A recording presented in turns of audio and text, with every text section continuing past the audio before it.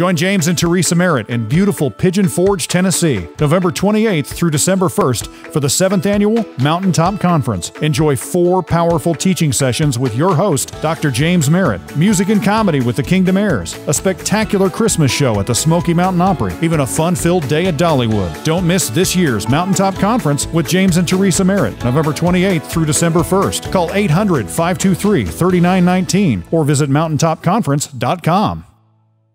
Today on Touching Lives. He is the one who took the time to come to this earth, to die on a cross for our sins, to come back from the grave so that we could spend time with Him today and eternity with Him tomorrow. Teaching people everywhere who Jesus is and why they need Him. This is Touching Lives with James Merritt.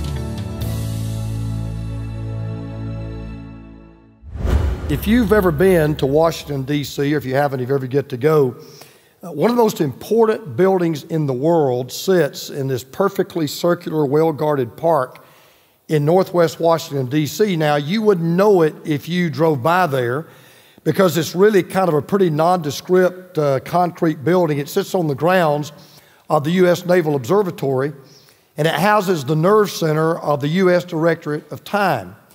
And the only thing that would let you know that the building must be a pretty big deal is because the windows are barred and it's very heavily guarded.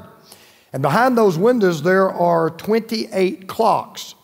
4 of those clocks hold hydrogen atoms, and 24 of them hold cesium atoms. And those clocks are constantly bombarded by laser beams and microwave beams, and it causes those atoms to oscillate at an extremely incredible regular vibration. The results are measured by a computer, and every second they're fed into America's master clock. Now, those measurements in turn become the basis for all timekeeping in the United States, and they are sent to the International Bureau of Weights and Measures just outside Paris, which keeps the entire world on the same time. The reason why it's such a big deal is because there's one thing everybody in the world knows now, and we all know that time matters. And we've never lived in a culture where time has been more of a hotter commodity than it is right now, because we all know something about time. It is a limited resource. There are 24 hours in a day, but there are only 24 hours in a day. And the truth of the matter is, most of us struggle to fit all we need to do in time in a given day to do what we need to do in our work and in our family and with our hobbies and with our leisure. It's just tough to get it done. As a matter of fact, we like to prove to other people they're important because we'll say, I'll find time for you, or I'll make time for you. And it's our way of saying, you know, you're kind of a big deal for me. As a matter of fact, one of the most famous statements about time ever made was just developed about 25 years ago. We know what it is. Time is money. Nobody said that 100 years ago. You know what they'd have said? Money is money. But today we say time is money. And so we try to be sensitive to other people's times. We don't want to monopolize your time, or we don't want to waste your time. I mean, there's some of you out there, you're retired, you don't even know what to do with your time. You can't even fill up your time. You're totally bored. You're just totally lost. And the sad thing is, there are a lot of us that frankly don't really understand how important time is until we're just about out of it. You go to the doctor. The doctor sits down, very grave look on his face, and he says, look, I don't know how to tell you this. I'm just going to cut to the chase. You have a terminal illness. You're not going to live very long. Now, what is the first question that pops into your mind? How much time do I have left? Didn't think about it till we walked into the doctor's office. Didn't give it a second thought. How much time do I have left? Now, let me tell you something about time, and just being honest. If you're a husband, if you're a husband, time is like your wife. You don't tell time, time tells you. Okay, you don't tell time. Time tells you. Time tells you when something needs to be done. Time tells you where you need to be for a certain appointment. Time even tells you when time is up. You don't tell time. Time tells you. And all of this is to say, there's something that a man by the name of Paul wrote 2,000 years ago that is so true and so very important. I want you to listen to what he wrote. He said this. He said, making the best use of the time, because the days are evil. Therefore, do not be foolish, but understand what the will of the Lord is. Now, Paul said there are only two ways you can spend your time. You can spend it wisely, or you can spend it foolishly. You can use it or you can misuse it. You can manage it or you can mismanage it. There's a verse of Scripture in Psalm 118, and it is amazing how much truth there is in this one verse of how to manage our time wisely. Here's what the verse says, very familiar verse. This is the day the Lord has made. Let us rejoice and be glad in it. A lot of us have memorized that verse. If you can't, you can do it right now. Let's just say it together right now. Ready? This is the day the Lord has made. I'll rejoice and be glad in it. It is a fantastic verse because, believe it or not, in that one simple, single statement, there's this principle on how to get the most out of life. You ready? Here's the principle. The most important use of your time is spending most of your time on what is most important. The most important use of your time is spending most of your time on what is most important. So let me tell you what I'm going to do. We're going to just dissect that one statement of Scripture right now this morning, and I'm going to give you 3 simple steps to take every day of your life. And I guarantee you, if you'll take these steps when you go to bed at night, you'll be able to look back and you'll be able to say, I got the most out of this day I possibly could. I got the most productivity. I got the most pleasure. I got the most joy. I got the most happiness. I made this day the best day that I could. 3 things. You ready? Here we go. Number 1, approach every day thankfully. Approach every day thankfully. Now listen to what the psalmist begins by saying. He says, this is the day that the Lord has made. Now let me just stop right there. That's true of every single day of your life. Doesn't matter whether it's a rainy day or a sunny day. Doesn't matter whether it's a cold day or a hot day. Doesn't matter whether it's a good day or a bad day. Every day is a day the Lord has made. By the way, tell you what's interesting. The word there for made, that Hebrew word, is the same word that's used in Genesis 1 and 2 that was used for create. So really it says, this is the day that the Lord has created. What the psalmist is saying is, just as God created a world for us to live in, God also created the time for us to live in that world on a daily basis. So in other words, every single day that you and I live is a God-given day. It is a God-made day. It is a God-created day. It is a gift of God, and we ought to be thankful for that day. Now here's what I love about God. God does not play favorites. We do, but God doesn't. God doesn't play favorites. God gives the same type of day to everybody. Somebody put it this way. Yesterday's history, tomorrow's a mystery, today is all we've got, and it is a gift from God. Listen, that's why we call today the present.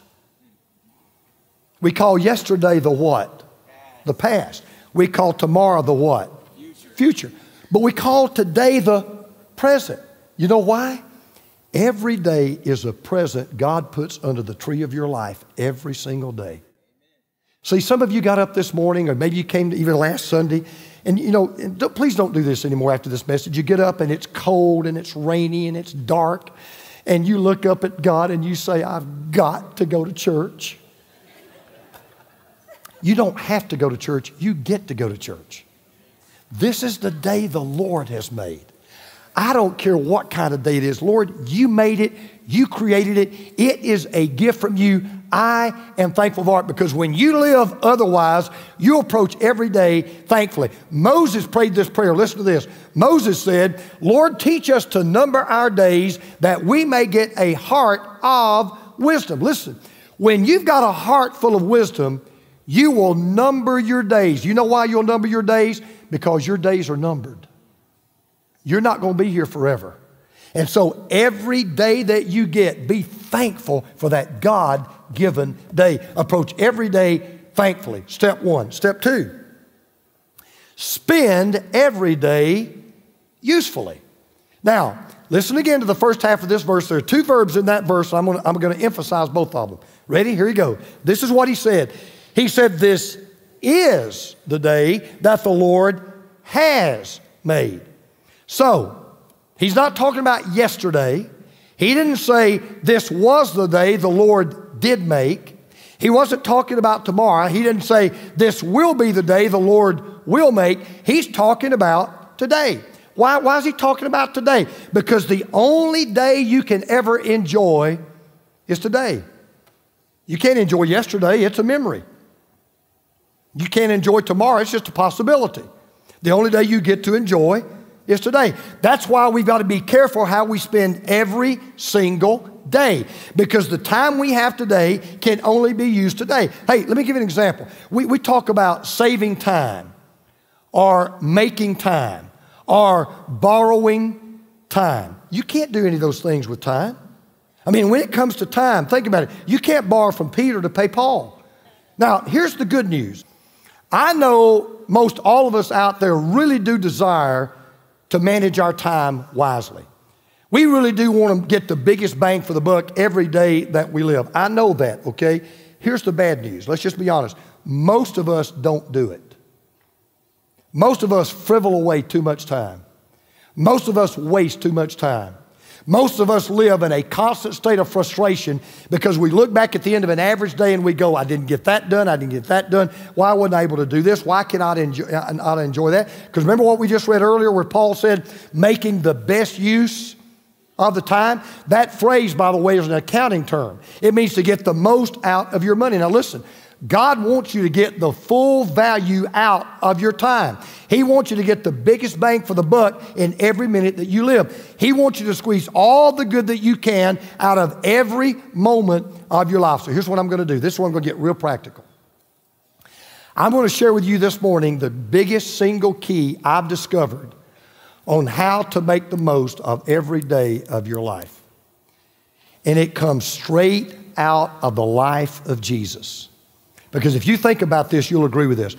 Who ever made better use of their time than Jesus? You understand he got everything done he was supposed to get done in 3 years? It takes some of us 3 years to read a book. He got everything he needed to get done in 3 years. You say, Pastor, how did he do it? It's found in 3 words. Here they are. Important versus urgent. Now, stay with me. We're going to get a little bit deep. Just stay with me.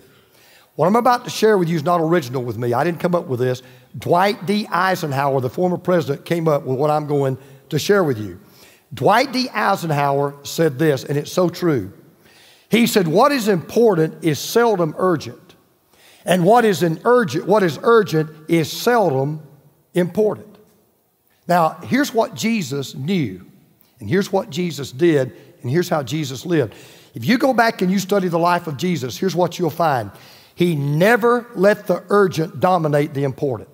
He never let the urgent take over the important. Let me give you an example. You may not know this story, a lot of you do, but he had one of his best buddies was a man named Lazarus. Lazarus was dying. He knew he was dying. They sent word that he was dying. His sister said, tell Jesus to come quick. Our brother is dying. Now, the amazing thing is, when you read that story, had you and I been Jesus, we'd have said, man, I got to drop everything I do and I got to go heal Lazarus. The Bible says instead, he purposely didn't do it.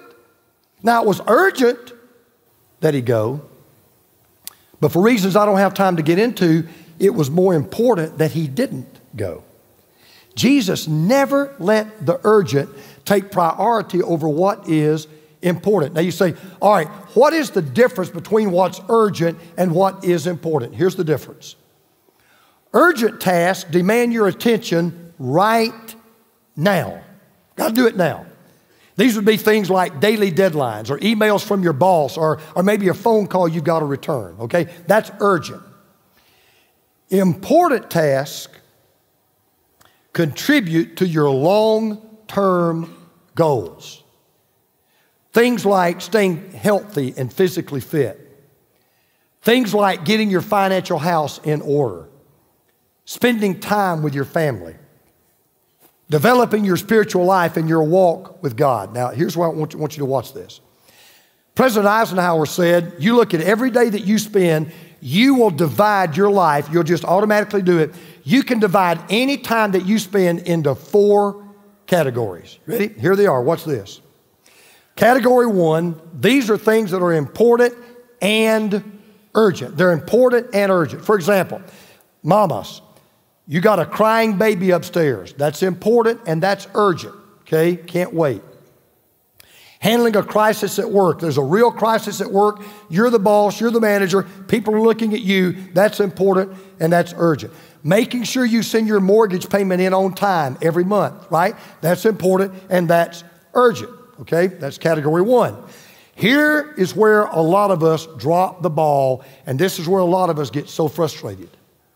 The second category is important, but it's not urgent. For example, I think all of us would agree that saving money for your future is important. Everybody agree with that? But it's not urgent. Getting enough exercise, getting physically fit, it's important, not urgent. Getting enough sleep, it's important, it's not urgent. Spending time with your family, spending time with your kids, it's important, not urgent. And this is where we drop the ball because we kind of let those things slide because they're not urgent. Here's the third category. They're not important, but they're urgent. Booking a flight. Got to fly out. It's not important, but it may be urgent. Answering a phone call. Can't tell you how many times in my ministry I've had people, I got to talk to the pastor right now. Right now, I got to talk to the pastor right now. And here's what I've learned 98% of the time. Number 1, they don't have to talk to me right now. And number 2, 98% of the time somebody else can handle their phone call. See, it's not important, but it's urgent. Got to do it now. Right? Or returning someone's email, right? They send you an email, would you please respond quickly? Well, maybe you should, maybe you shouldn't. So it's important, but it's not urgent, all right? Here's another area, though, where we really drop the ball. You ready? It's not important, and it's not urgent. Checking your Twitter account. It's not important, it's not urgent. Eating chocolate chip cookies. It's not important, it's not urgent. Playing video games, Call of Duty. It's not important. It's not urgent. All right, now listen, this is what I want you to lock in on. Watch this. If the important doesn't get on your calendar first, the urgent will dominate your time. If the important does not get on your calendar first, the urgent will dominate your time. It is important that you don't let the urgent control you. It is urgent that you let the important control you. See, if you really want to really start turning your day around and get the biggest bang for the buck, let me make it real easy. Tell me everything in your life that you know is important. Put that big rock in the jar first. Good example, great example. Everybody, I'll say this till the cows come home. I don't know where that saying came from. I'll say this till the dogs win a national championship. That's a lot more relevant to me. I'll probably still say it. It is important that you read your Bible every day, but it's not urgent. That's why a lot of you haven't read your Bible in a week. It wasn't urgent. Anything that is important, that's the big rock that goes in the jar first. So, for example, see, in my own life, whatever is truly important always gets top billing and top priority. I've told you this before. In my life, I'm going to do 3 things every day. I will do them today. There's 3 things I'm going to do. If I don't get anything else done in my life, I'm going to get 3 things done every single day. Number 1, I'm going to read my Bible, pray, and I'm going to journal. I did it this morning. I got up early, I read my Bible, I prayed, I'm going to journal. Number 2, I'm going to exercise. I'll go home this afternoon. I'm going to work out. I'll exercise this afternoon. Number 3, I keep Teresa happy. 3rd thing on my list, whatever else I do, I'm going to keep Teresa happy. You know the old saying, if mama ain't happy, ain't nobody happy. You know what I've learned? If mama ain't happy, the Holy Spirit ain't happy. So I'm going to keep mama happy, okay? That's my big priority in my life. So what I want to do is very simple.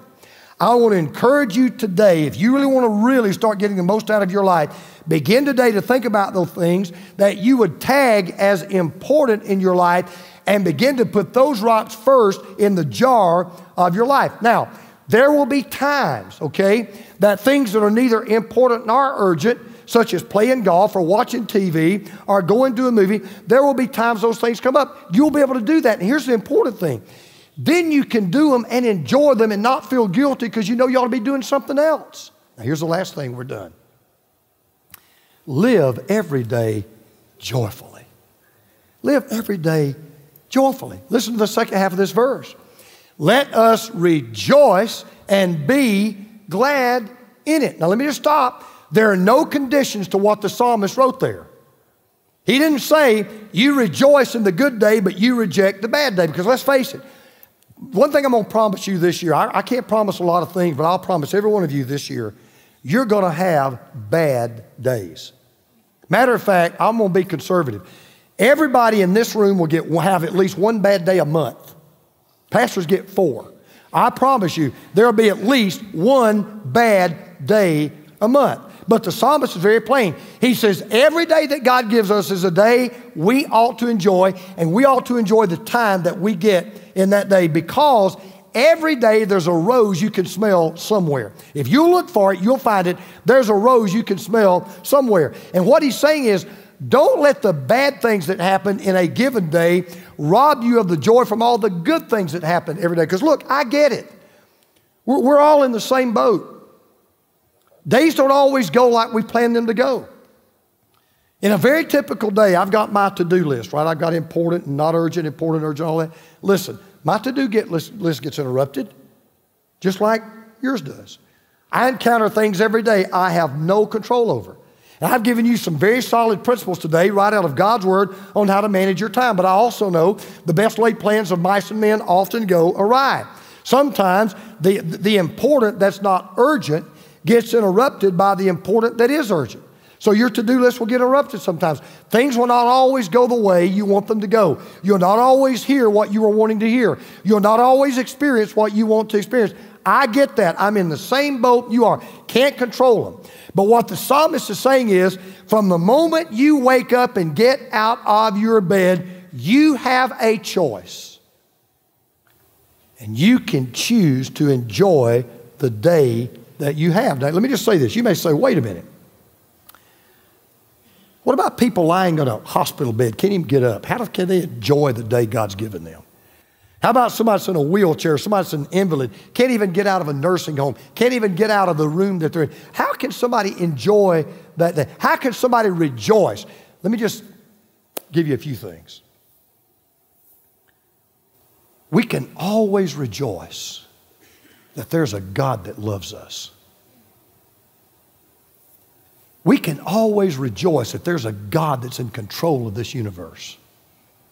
We can always rejoice that there's a God that said, I don't care what happens to you. I am big enough and good enough. I'll work it out for your good. We can always rejoice that we can be forgiven of all of our sins. We can always rejoice that we know we have eternal life if we know Jesus.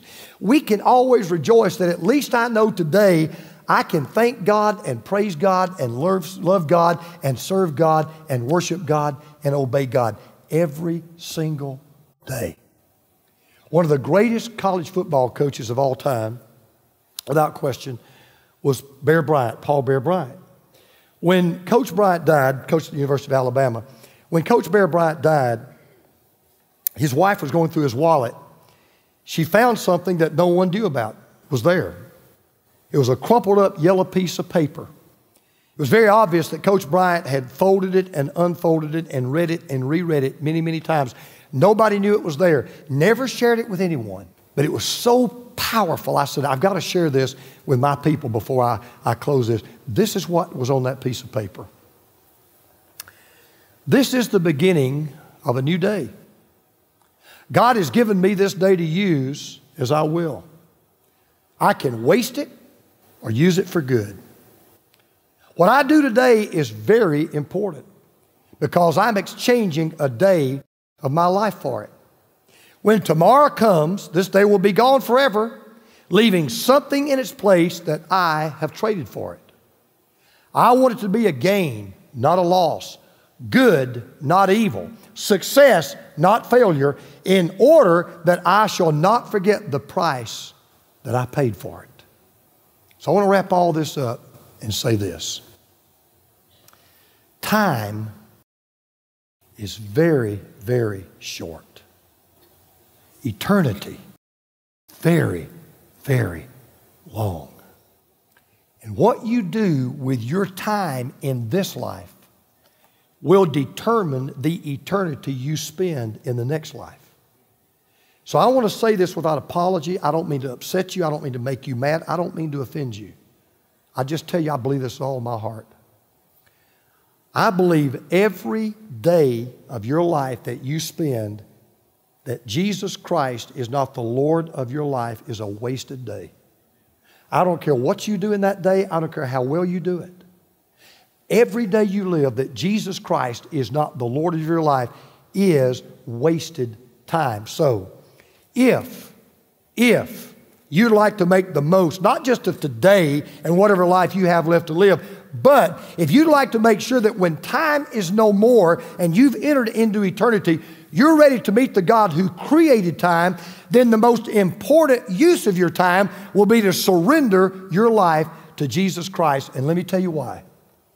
He is the one who took the time to come to this earth, to die on a cross for our sins, to come back from the grave, so that we could spend time with Him today and eternity with Him tomorrow.